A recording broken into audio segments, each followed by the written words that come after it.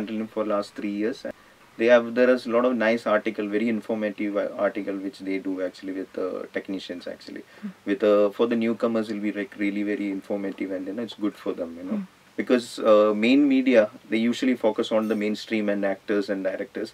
Then technical department is always left out, and they are the backbone of a film. There are so many people who is there to follow the mainstream.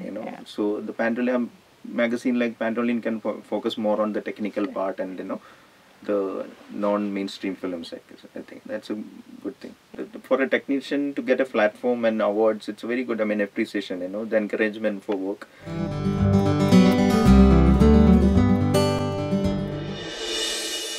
I think Pandolin, what they are doing online voting, the difference there is actually individuals voting and their opinion. But I think it's a very good thing actually.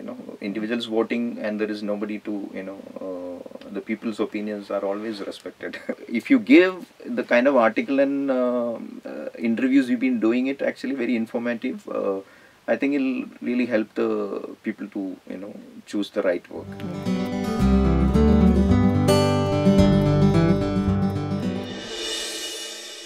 Right now I'm working on Talwar, Meghna Gulsar's film, written by Vishal Bhardwaj.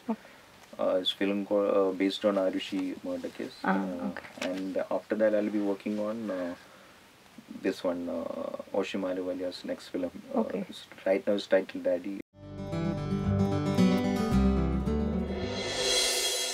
I really like the sound design actually in that. I quite liked it, the way Kunal Sharma has done it.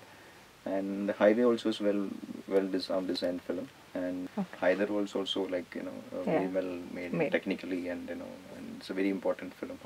Nobody has ever attempted to make a film which is like it's very important that where we live and what is going on, how the people in Kashmir is suffering. There has to be one person who has to take that effort to make a film to talk about that. Boyhood I liked it, and Whiplash I liked it.